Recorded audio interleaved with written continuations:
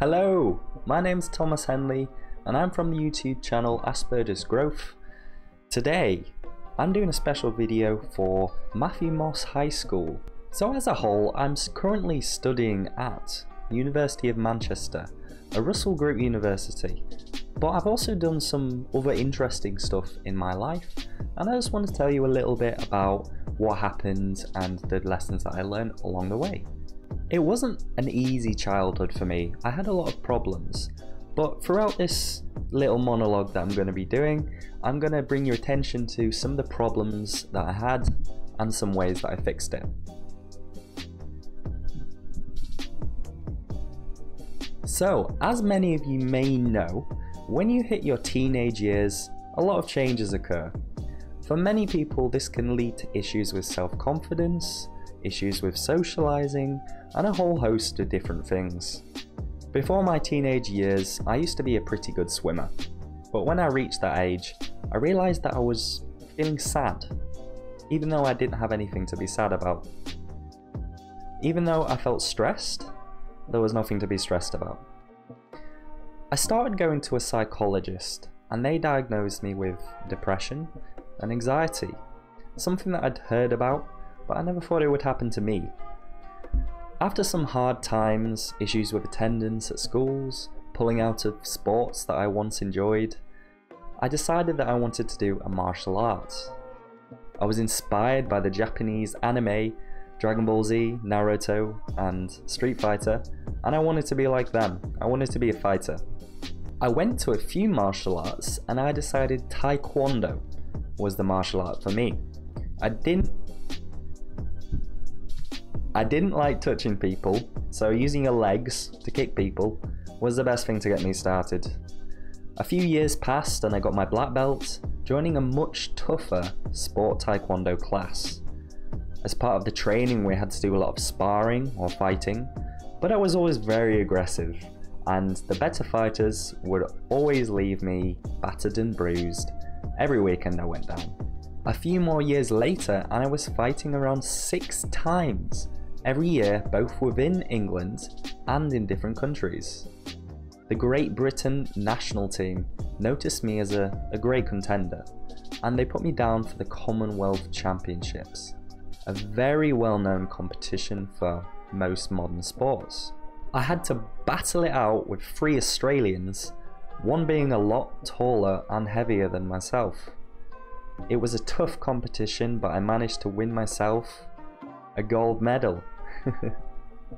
But not only that, I was also put forward for the amazing title of Best Male Fighter of the Commonwealth, and I won that as well.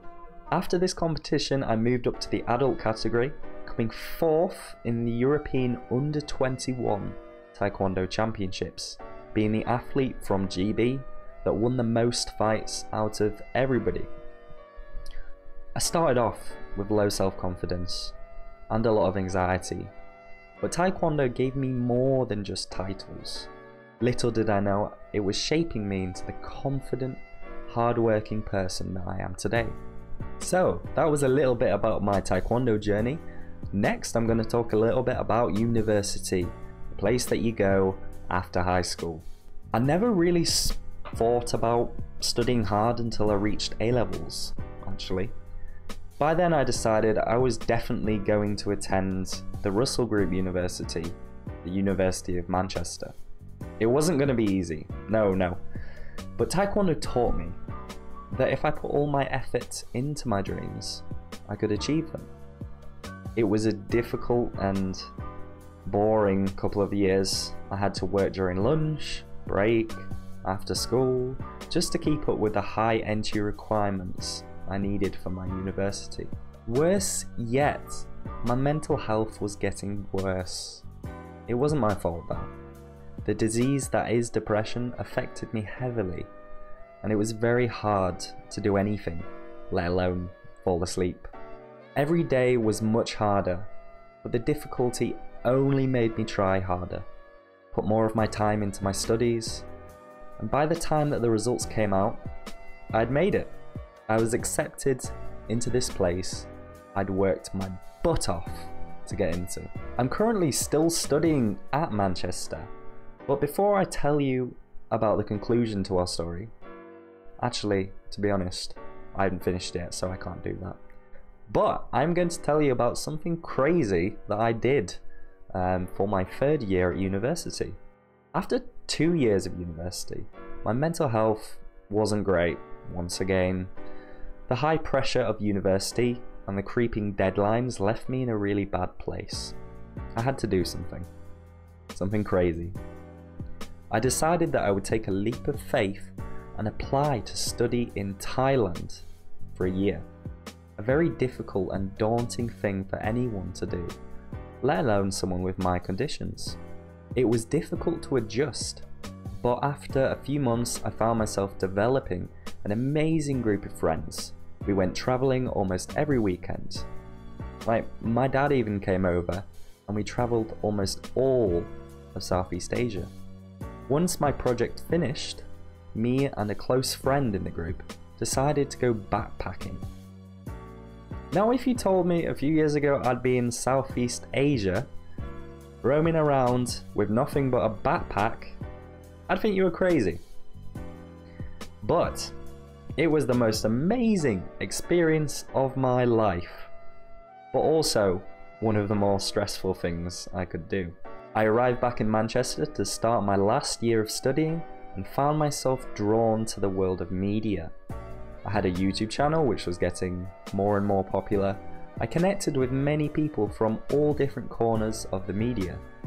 Now I find myself travelling down to Media City, the central place of the renowned BBC. I'm set to appear on many BBC podcasts, radios, and I was given my own video on the BBC website. I'm currently filming a documentary for my final year project, but I'm also starring in a documentary made about myself as well. So it's a lot of work, but I hope you can appreciate how important this was to me, my self-confidence, and my mental health. Now, many of you may be thinking, hey, why are we watching this? Why is this guy telling us about his life? Do I care? Well, there's something that I haven't told you just yet. Actually, at the age of 10, I was diagnosed with autism. More accurately, Asperger's syndrome. We are all told that autism makes it hard to fit in, hard to make friends, hard to do well in life. And that is exactly why I have done so well. Autistics are strong, smart, creative, and I don't know about you, but I reckon as an autistic, I've done a lot more than most people can dream of. I've made a great, lovely group of supportive friends. I'm very well known in Taekwondo. I've been accepted onto a difficult university course, and I've travelled around areas of the world most people would struggle with navigating. So yes, I'm autistic. But this isn't just a lesson on shattering misconceptions about autism.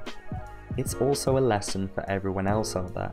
I didn't have many friends at all, so I forced myself to go to university, to go to Thailand. Now I know people from more countries than I can count on my fingers. I was depressed, anxious, lacking self-esteem, so I competed in a full contact martial art and took it by storm. I never thought I could ever do any of this to any degree. Sure, autism makes stuff harder.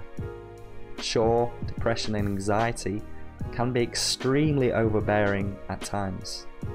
But if you have a problem, whatever it is, you can change it and do more than you ever thought you could have. Whatever you love, if you put enough effort and time into it, you will succeed. I promise you. This has been Thomas Henley from Asperger's Growth, the YouTube channel. And this is a special video for all of you at Matthew Moss High School and anyone else out there struggling with the challenges that life has to offer. Thank you for watching, guys. Peace, peace.